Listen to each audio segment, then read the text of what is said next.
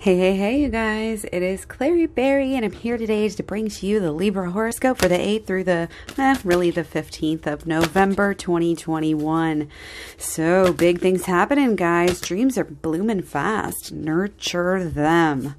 Nurture them, guys. Emotions are running high. Oh, are they ever? Okay, so yeah, it's Scorpio season, so we know how those emotions can go. And we have the moon in Capricorn in your 4th house on the 8th and the 9th to start out the week here. Really, okay, we got to address some of this energy.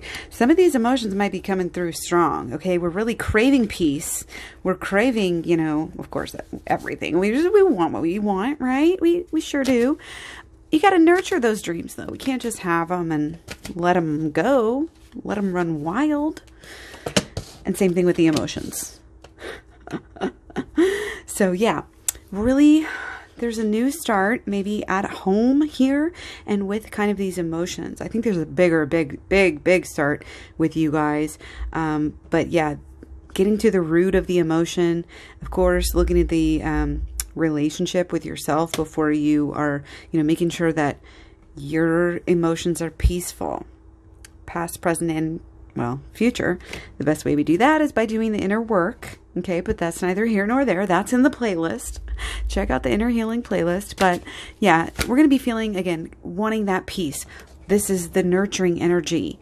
Wanting, again, the 4th house, of course, we're just going to be feeling emotional, sappy, nurturing.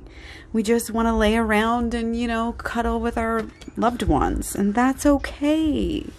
It's fulfilling. It's a reboot and a reset. So yeah, very much nurturing, nurture yourself, self-love, take care of your home, all the things that you need to feel, secure and warm and cozy. Do those things on the 8th and the 9th. So the 10th and the 11th, we have the moon in Aquarius in your 5th house. Going to be definitely, guys, moon in the 5th house is romantic, play, flirt, give love to receive love, give compliments to receive compliments. And also just, it's like once you're opening up emotionally and being vulnerable with people, that's when they, or get to know you and have that deeper bond with you as well, be able to go deeper. Again, because it's Scorpio season and we're all going deeper. Okay, so don't be afraid to express yourself in your relationships and with, with the people that you love. And don't worry, because again, I think these really, you're feeling kind of stable enough to do that at this time. So might be feeling sexy, fun, and just able to shine and kind of in alignment as well here with your emotions, the give and take that you have there. Again, keep it light, keep it fun. You're good at that, right, Libra? So on the 12th and the 13th, we have the moon in, yeah, we've been getting this with a lot of signs. Moon in Pisces in the 6th house. This is actually your health and fitness, and your habits, but it also has to do with like giving. And there's some like also food comes up there too for me here within this. This is, okay, so first of all, no binge eating, okay? Don't be emotionally eating at this time. We need to be focused on our health, but also not like completely obsessive. And if you're feeling like, oh no, I don't have enough, everything's not good enough, why am I, then just remind yourself how far you have come, okay? Focus on creating the habits that you need. It's like where you want to be. Look at yourself and say, what would that person who is that person that I want to be, what are the little things they would have to do? What are the things they would have to believe about themselves? If you're carrying around negative beliefs and going over them in your mind all day, every day, on tape, like we all do. I mean, they say that like 99% of our thoughts or 90-something% of our thoughts are the same thoughts as yesterday. And largely, they're negative. And it's hard to just change those with the level of mastery of the law of attraction that society, has come to, because it's incomplete. We need the holistic law of attraction. Check out the holistic law of attraction. Check out the shadow work, guys. It's the easiest way to change your life quickly. Flip the switch just like that. Turn the light on, and you'll be having awakenings about yourself that are really going to help you get where you want to go. And everything. I mean, just like with people, with right now, this, it's all about the relationships this week. and the health too. So we know you've got goals, but there's more than that, you know. And again, next week your focus is going to be a little bit different. So it's going to help you in the future, whatever you're doing, whatever you're focusing on. So the 14th and the 15th, the moon in Aries in your 7th house, again, focusing on those people that are closest to you and how they affect you. Okay. Make sure that those people are bringing goodness and happiness to your life. And if they're not, kick them to the curb. Kick them to the curb. Tactfully. Very, very tactfully. But this is all about being fair. And it's about being fair to yourself as well. Not overdoing it. Not giving too much. Not always people-pleasing. Okay? There's a little bit of maybe just trying to keep the peace, people-pleasing here energy. And then until you're not. You know, until you snap. And you know, we don't need to do that. We don't need to do that. Okay. Moon in the 7th house.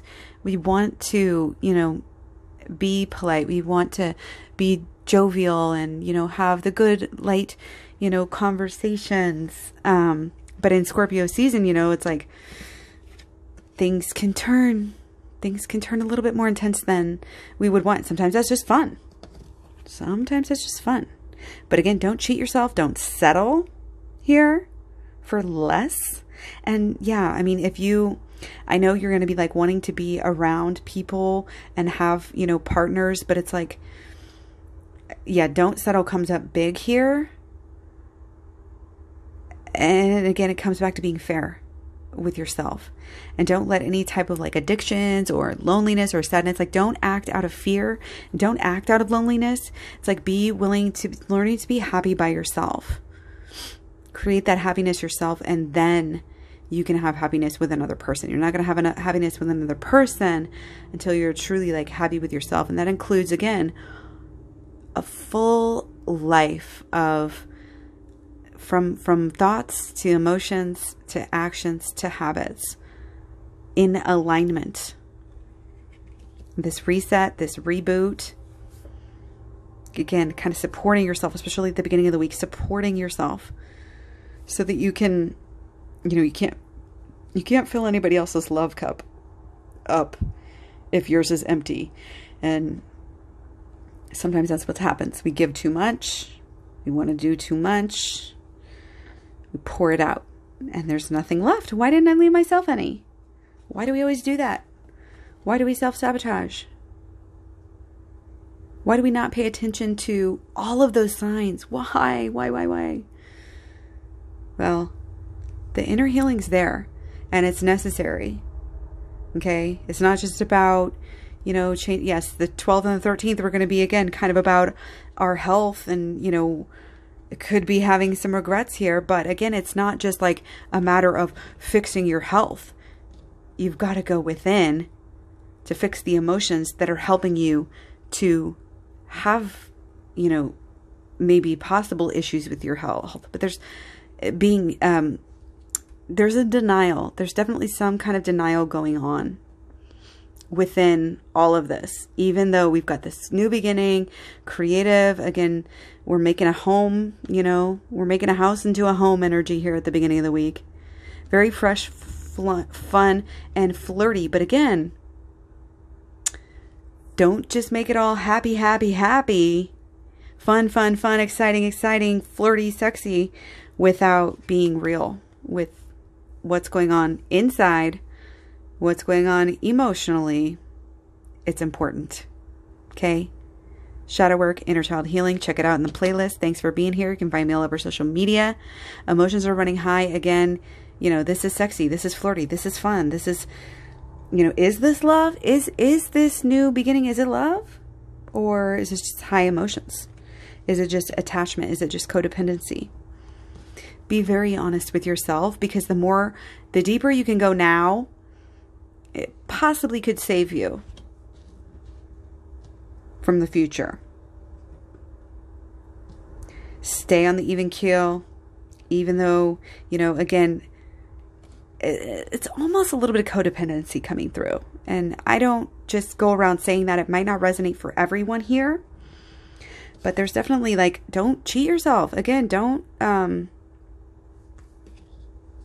look the other way. Don't be kind